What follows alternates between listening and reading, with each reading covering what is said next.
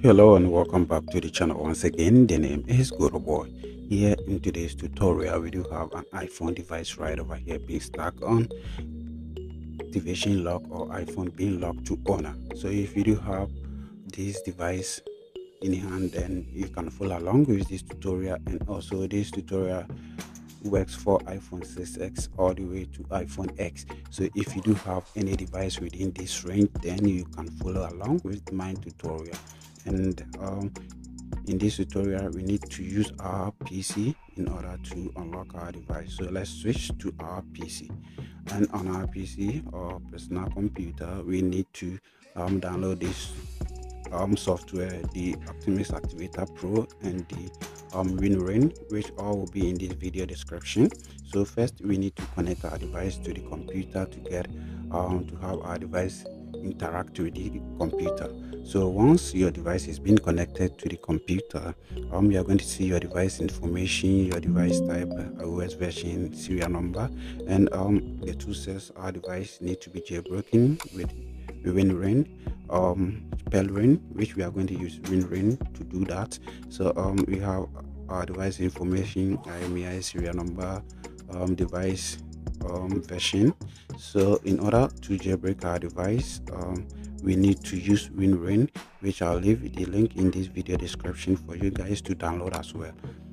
So here, when you do launch WinRain,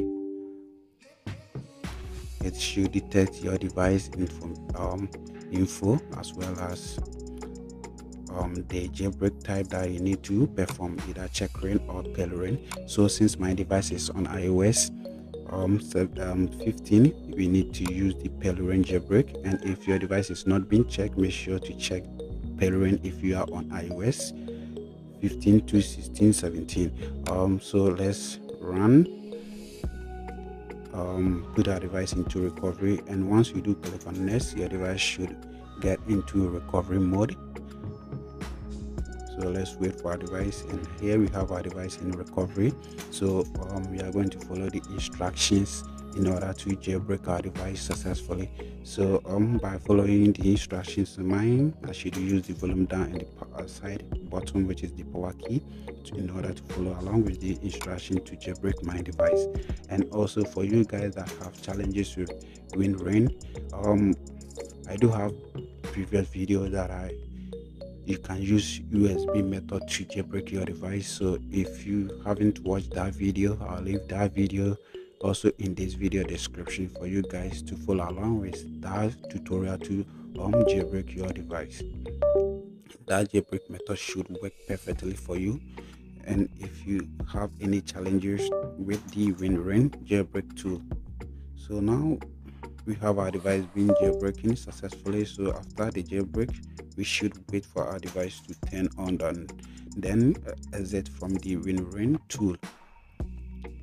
And if you haven't subscribed to my channel and you are new here, consider hitting on the subscribe button. And also for you guys that keep on watching my video and enjoy this content that I do make on my channel, consider giving a thumbs up or liking this video. So once the jailbreak has been done successfully, we can now close from WinRain and wait for Artemis Activator Pro to check our device if it's being supported by the tool. And once we have this congratulations message saying our device is being supported with the tool, then now we can proceed to make payment. So in order to make payment, we need to copy our serial number right over here. Just copy your serial number and then copy, and then click on make payment, and you will be taken to iOS Nemesis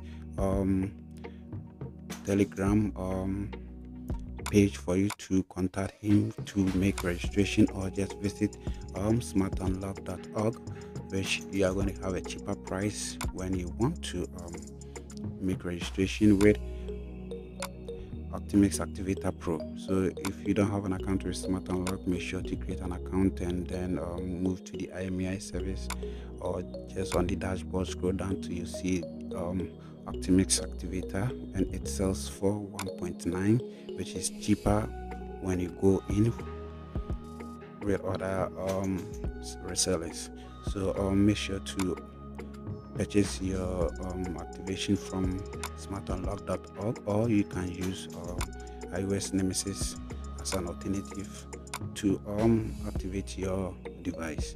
So once you have activated your device successfully, um you need to unplug your device. If you did make the activation successfully, you need to unplug your device after you've made the activation. Then replug your device to the computer again. Wait for Optimus to check your device again. And once the activation is successfully, we are going to see the activate iDevice button. So now we are going to activate our device, and the activation shouldn't take more than 10 seconds. So by hitting on the activate iDevice, your device should be activated and reboot. So let's click on activate, wait for the congratulations message, and here we do have the message saying iDevice has been bypassed, has successfully bypassed. So you can click on OK and then wait for our device to turn on. And all links being used in this video will be in this video description, so make sure to check this video description for all available download links for. So here we have our device successfully being turned on. So one thing that you need to know is with the Artemis Activator Pro, it says bypassing your device. Bypassing your device, you are not going to have signal, which means you will not be able to make calls or receive calls, but you will be able to use your SIM card, unlike other activation tools on the market that will definitely block your device from or turn on or delete baseband or turn on flight mode in order to save your battery. With this Artemis Activator, you will not be able you will not be restricted with turning off your baseband. And also with this, you are going to have a good battery performance. As you can see, we do have network, though we are not able to make calls, but we can access the USSD codes on our device and run all other kind of USSD code, but making calls is impossible with this bypass. And also after testing some few stuff with the iServices, I got to know that the Facetime do works perfectly with no issue. So whenever you are activating your device, make sure that your device is being connected to a Wi-Fi network before activating. As you can see, Facetime do works.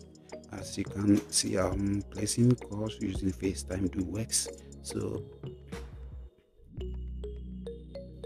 and also iMessage, I did test out iMessage, and iMessage do works. Though regular message do not works, but iMessage should work perfectly fine for you, as well as iCloud signing in into your iCloud. Signing in into your iCloud from settings should work, and as well as your iCloud storage should also load perfectly. So that's it for today's tutorial. If you really enjoy my content, make sure to like and also leave a comment if you do have any challenges with the iServices. Thanks for watching. Make sure to subscribe. The name is Guru Boy. Peace out.